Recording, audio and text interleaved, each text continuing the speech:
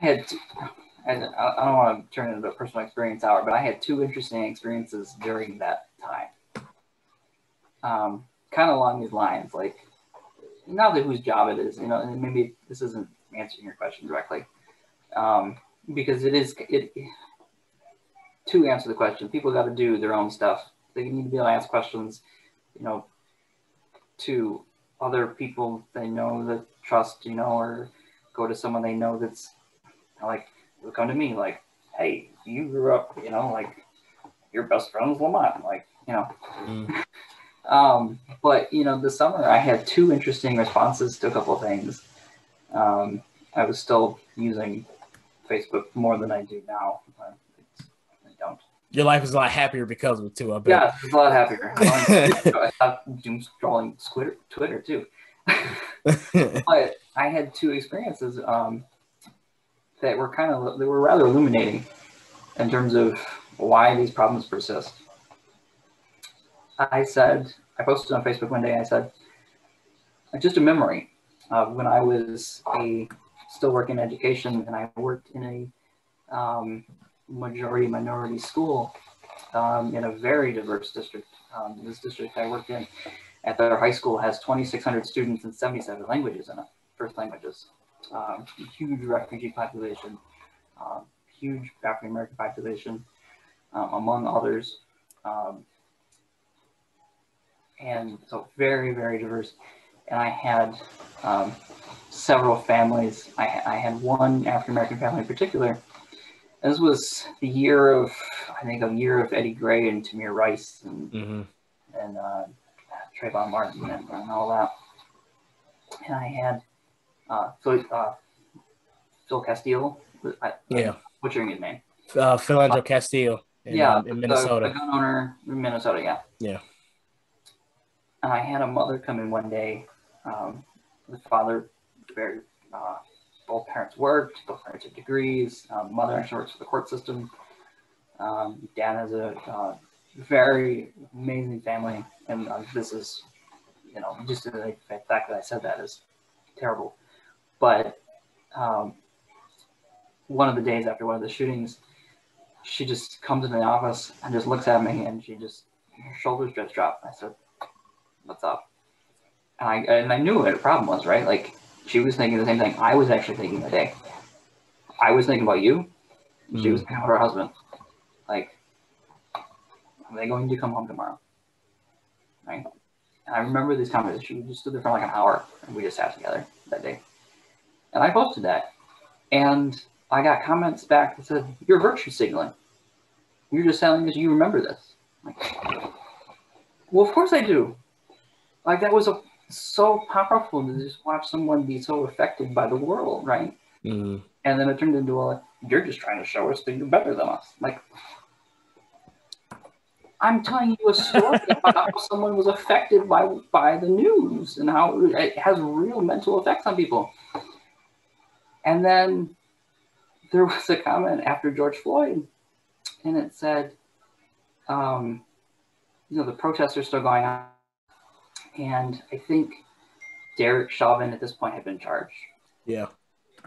And someone said, and it was a law student, said, well, we all think this guy should be charged. We all think we all agree he was wrong. We all think he should be charged. He's been arrested. Why is this still going on? And I'm like, I know part of law school is like, you learn how you frame your question and how you frame your legal issue defines your case, right? Like, how do you tell your story? What is the goal? How are you framing the story you're trying to tell and the problem you're trying to solve, right? This is classic. With the late Justice Scalia was a master at this, turning a case into, flipping the script of what the story was to fit his end goal of what he wanted the case to be decided. And I was just like, Justice Scalia couldn't have narrowed the issue that's narrow. Like, that was the picture to this person was, well, we all agreed he murdered someone. He needs to go to prison. And that was it. there was no big picture. Like, and that you know, that is where it goes over people's heads because Damien, you can pop in anytime you want to. Is we've seen situations where people have gotten arrested before, like the cops that beat down Rodney King got arrested. You know what I mean? The two dudes who killed Emmett Till got arrested. That's not the problem. That's not where people have the issues. Is will they be charged and found guilty? Will the justice system that for decades and decades and decades have shown to be at best inconsistent, at worst downright cruel, will they prosecute one of their own? Will they take, and there has in recent times been a couple instances, I don't have it right in front of me, where police officers have been charged, have been sent away, and have been arrested. But for everyone. But the police departments go, well, we arrested them. What more do you want from us? Right. You know, right. And that's where there's that problem of like, but you allowed them, you know, to like, and some of these guys have, you know, rough backgrounds when it is with, you know, things on their records of things that have taken place. It's like, well, you still allowed those people to be on the force. You didn't take any actions, and now they killed somebody.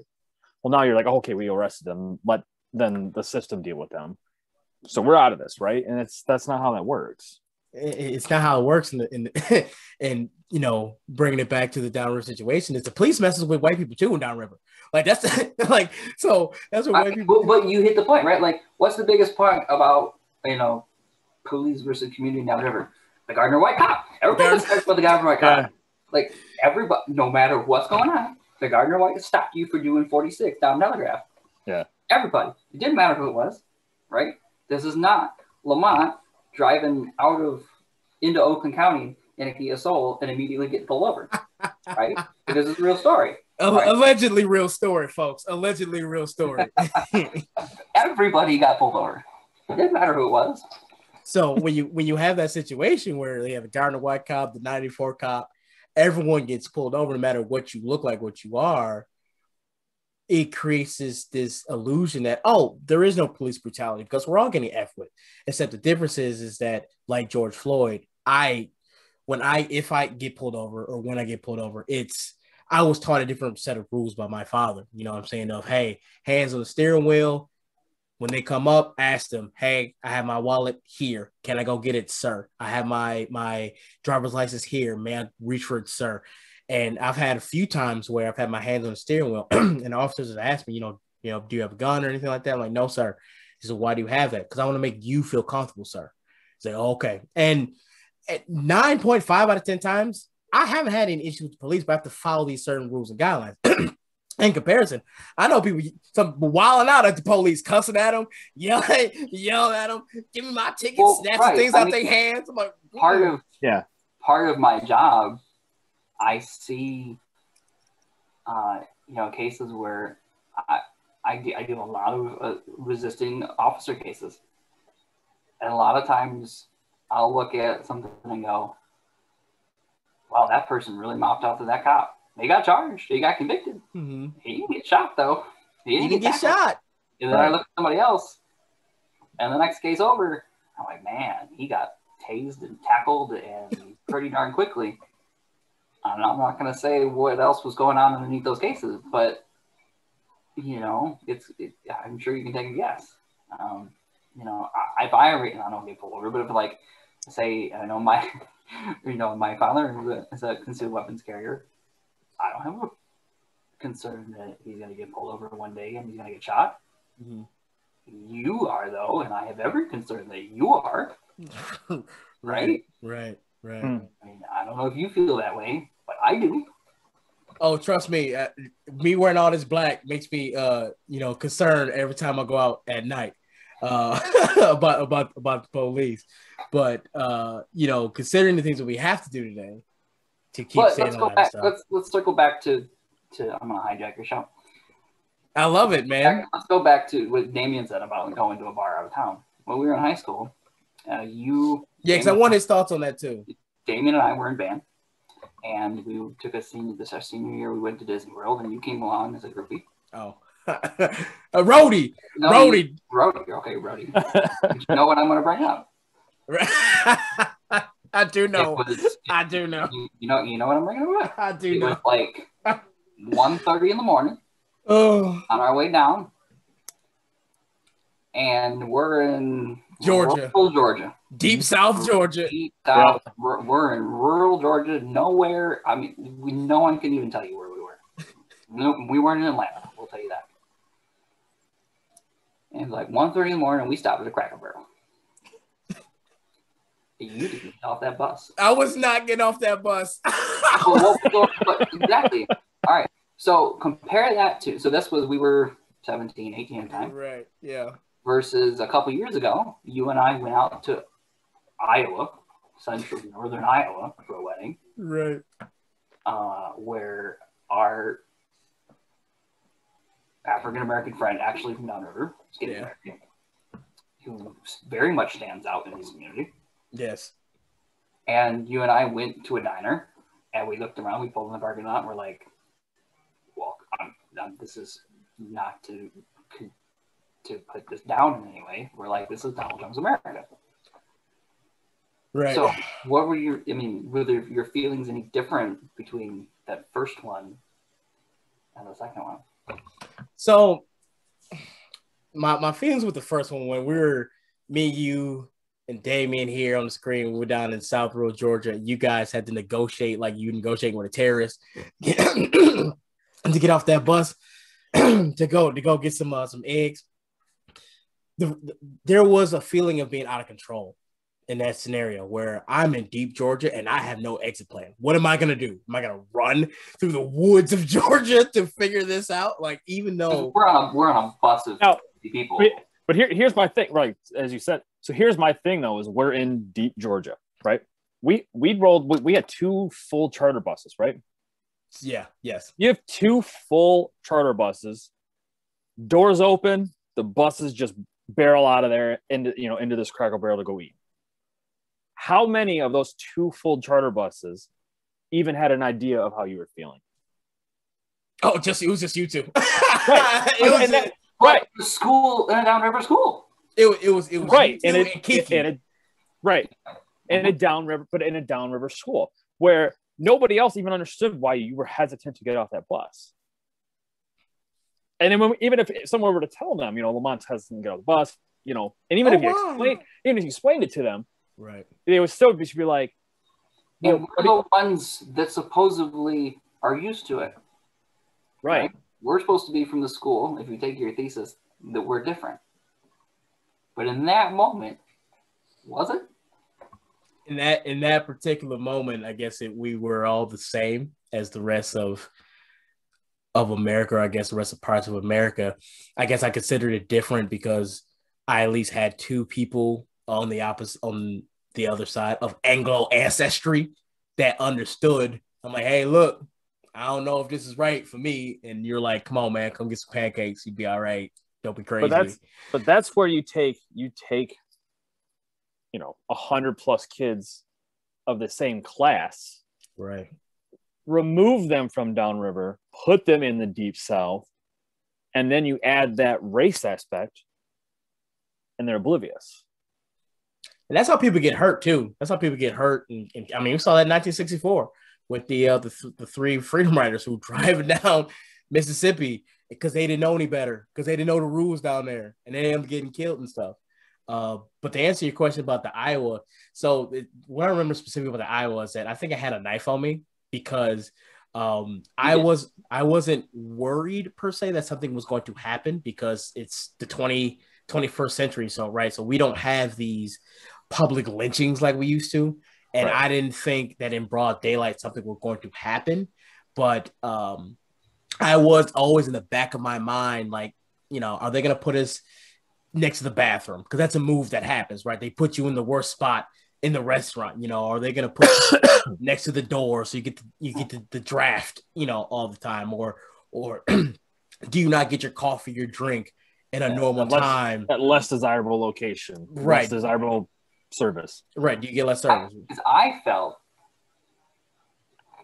anxious about how you get treated. I don't think I've ever actually asked you whether you felt you were in that moment. Now, me personally, I have been able to develop an aura around me to whereas when I'm in those situations, I'm so comfortable being around other white people when I'm the only pepper in the salt bowl that I know how to diffuse whatever your situation is. I can diffuse that to the point to whereas, okay, you're not even thinking about it. That and Kevin Hart has really helped these days. Really helped it. However, okay, let's again, I'm going to turn this back on you. because this is why we're going to have 3 parts, Damien. I told you we're going to have 3 parts of this. Because as much as we have experienced 2 different white cultures, the culture where we're all used to diversity culture and the oblivious to the world, right? That other people that don't look like you exist world. You've always lived in 2 worlds. Yes. And something tells me that your experience too is not normal. There's either African Americans who live in quote white society, who live in upper middle class or upper class white neighborhoods that go to big white schools. There's those 3 kids at every big high school. And then there's black students who go to all black schools. You always, I don't want to call it code switched, but have lived in both worlds. You feel you are as unique as you think we are in this situation. You know what? I'm not going to disagree with that. I mean, I feel like I belong to no one and everyone. Like I was able to, growing up, being the shorter, darker kid, smarter kid, I felt like I had to adapt to certain situations and conform to certain situations, right? And so I went through those phases where I was like the emo black / white kid wearing Jinko jeans. That's gross. Wearing Jinko jeans for no reason, right? And then I went through that Abercrombie and Fitch black white dude phase for some reason where you guys took me in American Eagle and I did you not walked out in 30 seconds. I did half of right. Song. Right.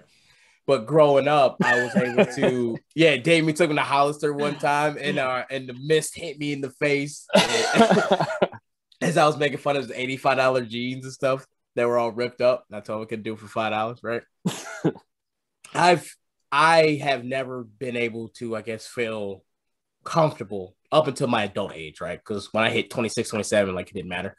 But when I was younger, I was never able to feel completely comfortable in either scenario, but I was able to find a good niche in the middle, right? People from both sides were able to accept who I was because I didn't try to pretend to be blacker than the next black person, but I also didn't try to pretend to be like Carlton from Will Smith. See what I'm saying? I was able to kind of hover in the middle of both worlds. I was smart enough to hover in the middle of both worlds. Okay, so you just led right into the next question. He's a lawyer. I see. I don't like this. He's a lawyer. You just called it 2 worlds. And I've never experienced this. I've known you for 24 years now. Ish. True, but you've never had to conform to 2 worlds. Like that's the difference. And that's the difference. Right. No, I know. I've never crossed into your other world. Well, because if you did, and we've seen that video of Damien dancing, so we know what this looks like at college and stuff. Yeah, he knows what I'm talking about. Like example, so there was someone I was talking to before where they had a kid in their department. He didn't feel comfortable because he was trying to interact with the black coworkers, try to adapt. And it was almost coming off as offensive because the way he was trying to do it wasn't right. Okay. It seemed almost as mockery. Okay. Mm-hmm. Yes. You guys have never had to adapt to being in a situation where you were the minority, no matter where you're at. You know what I'm saying? Because even if you're in Detroit, in the middle of Detroit, you're still the majority. Even if you're not the majority in that moment, society-wise, you're still the majority. If something happens, you're still the majority. You see what I'm saying? Whereas myself, I've had to, and alas, a lot of people of color had to do, adjust to the world around us, right? So that's where you get those statements of, oh, you're what is it? You're the whitest black guy I know. And I used to tell people, well, yeah, because if I walked around like 50 Cent, you would have this pre-notion about me that is or is not true. You know what I'm saying? Or Lamont, you talk white. You know why? Because I enunciate. You see what I'm saying? Because I was able to conform to the world around me. A lot of people don't. A lot of people say F it, but those of Caucasia, as I make up that word, you don't have to. You can just ride your life as you want to. Now, the world that you guys have to contend to, or you guys have to, and this kind of leads up to my next question. You didn't answer my question. I did answer your question. You No, just I didn't like didn't. you just didn't like the way I answered it. You just didn't like the way I answered it. My question. This is my show, sir. All right. Don't bring a lawyer over to your show. This is my show. This is my show, sir. Oh, do you feel you had to change into two worlds? Because you really did. No. What I'm asking is, you have never mixed the two worlds. You have never brought your Caucasian world, dominant world, and your black world together. I did that for those worlds. I did that one for those worlds because I didn't know how those worlds were going to mix. And I did that for myself because I didn't know how I was going to be able to interact in all those worlds spinning together. Okay. But see, that is interesting. That'll be another episode. Divulge it into Lamont's world of his code switching, as you call it. All right. This is my show, sir. Okay. Damien, now that we finally 20 minutes later,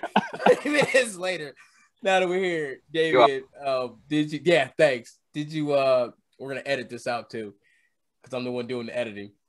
Did you want to talk about your college white situation with those who had never been around a person of color, or did you want to? Because we supposed to ask you that 25 minutes ago. Yeah, I can't honestly say I've ever met, and on the college campus that I've never actually met somebody who's not at least, interacted with or has been around, somebody who's African American. But that does bring me to, I was in a Greek organization at Central, University, and I was on the social Greeks, and I would say 99% of that Greek organization as a whole were white. Mm-hmm.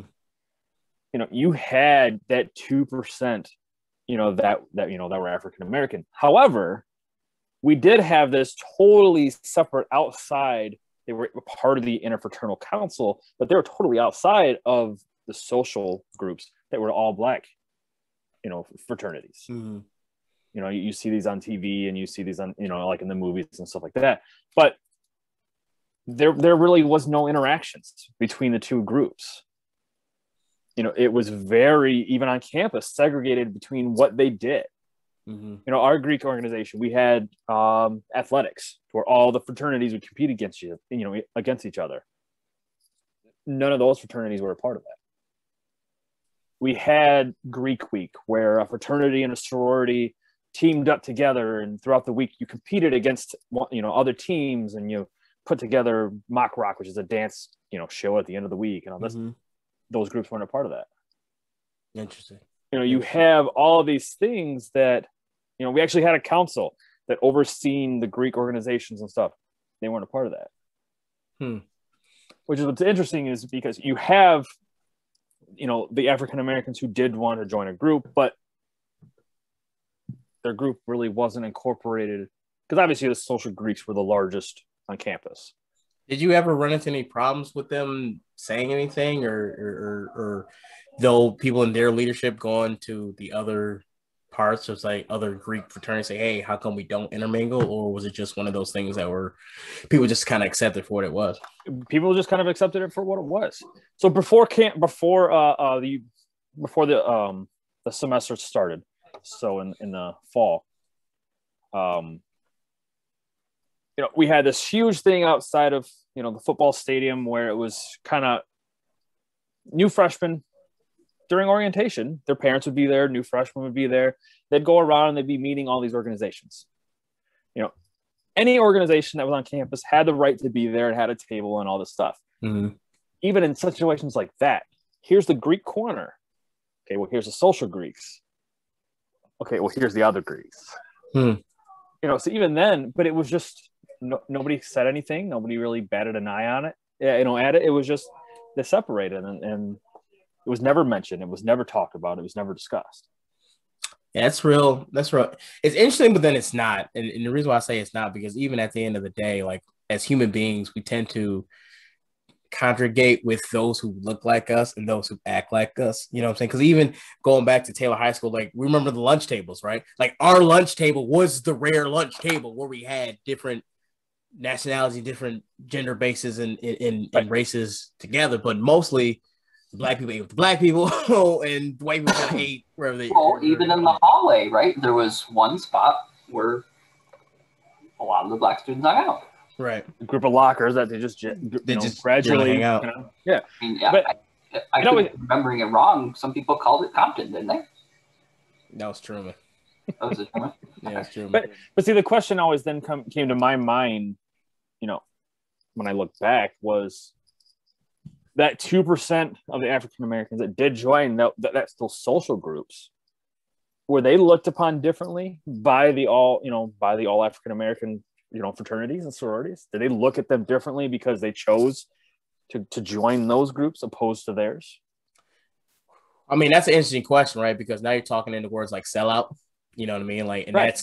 that's a tough thing that's a tough thing for me sitting here or standing here to say that, yeah, that's what they thought they were sellout, or the more common words, you're trying to be white. You know what I'm saying? Why are you trying to be white? Why can't you be comfortable with being with us? So we always have the stereotypes, the stereotypical frat guy wears Sperry's and khakis, and wearing Sperry's and khakis right now, and that and a polo shirt, and and things like that.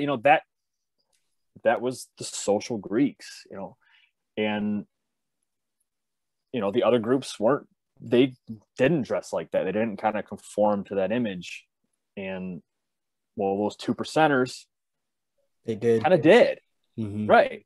Those 2% you did see wearing Sperry's. They're wearing khakis and a blazer and a dress, a polo button up at the bar, So, right. The word, that mentality of, are they a sellout?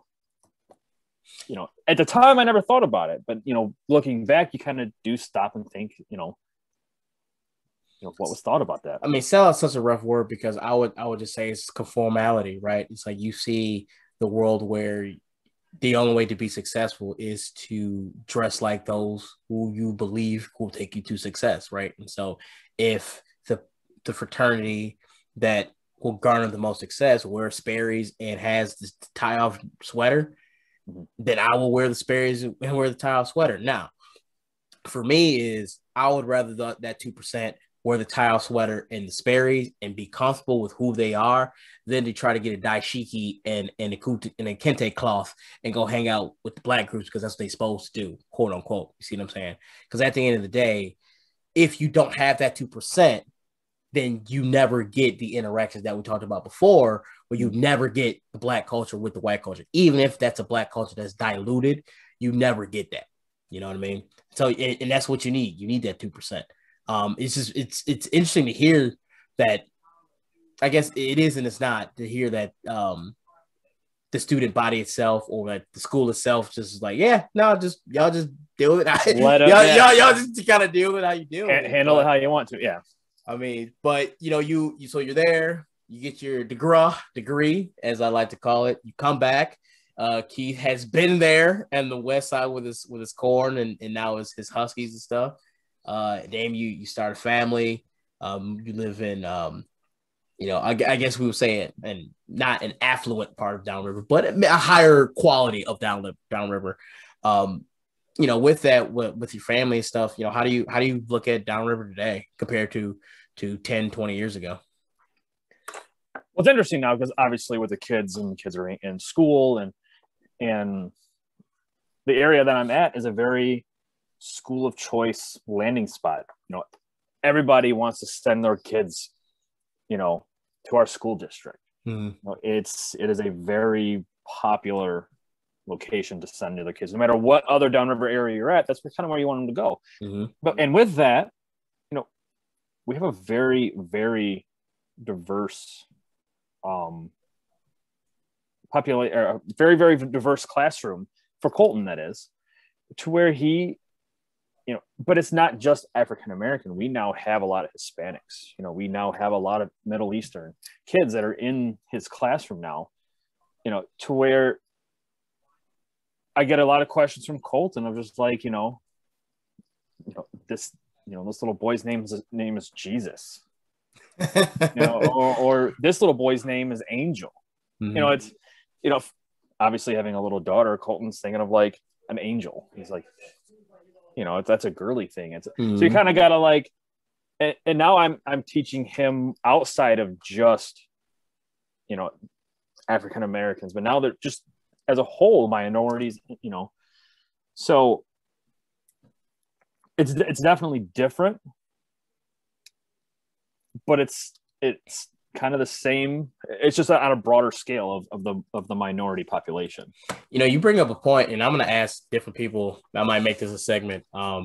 You as a Caucasian male, how do you teach your Caucasian son of the world that he's growing into or that he's living in today? Because whether he realizes it or not, he will be blamed because he is Caucasian, because he is male. He will get blamed for a lot of things that have happened in this country and on this planet. I'm very curious. And if you don't have this is definitely one of those questions where it's like, yo, I need to take a couple of days to think about it, because to raise a son, it's one thing to raise, like I said, the black son, and said, hey, this is the society. This is what we have to do to survive. This is what we have to do to become successful and move on. And those things have definitely changed as 2021 technology, such and such and such. But then you take the other side. I'm doing the thing that people don't want me to do, is I'm asking the Caucasian male, hey, your son is the next generation of unifier, of those who will eventually have us not worry about racial warfare, I guess what I would like a better term. How do you teach him, or how do you walk him through, I guess, with breadcrumbs to say, hey, this is how we deal with the diversity that we have? I mean, obviously a big positive is the fact that you come over all the time, so he has become very accustomed to there being others other than just whites in the neighborhood. When you're asking Keith about, the conversation with people who've never seen a black guy before. Luckily, he's never going to have that. He sees you on, a YouTube or your other channel, and he just, oh, that's Lamont. Doesn't think nothing of it. Just he sees you out, that's him, and he kind of moves on with his day, and he doesn't see you any differently just because. So that is a good positive aspect, because he does see you. But you also, you bring up a good point of like, how do I sit him down and have that conversation of like, just because you have that thought process, you have that mentality, you have that, you're very comfortable and that, how do I have that conversation of, but you're still going to get blamed? Yeah, I mean, we've had that talk before where it was, where I see it a lot is hey, you blaming me for being white, that's racist. And I'm like, wait a minute, why are we acting like children right now? Why are we trying to oversimplify something that is a real issue? But yeah, me and you have talked about before, especially the last couple of years, where we've had our political talks, not to throw your politics out there, but we had our political talks, and people have called you a bigot. You're like, oh, you're a bigot, you're a racist, you're this, you're that. And I'm like, well, no, he's not. He's one of the most open-minded white dudes I know. But because you're Caucasian, because you're male, they have this. I can't say that. Right. You have this natural assumption of who you are. And so with other people, that can instill resentment and anger and hatred, and they teach that to the next generation. I know you're obviously not that type of person, but it is still the same scenario where you still have to teach that next generation, your son and your daughter, like, hey, this is what right now it is. This is how we handle it. This is how we deal with it,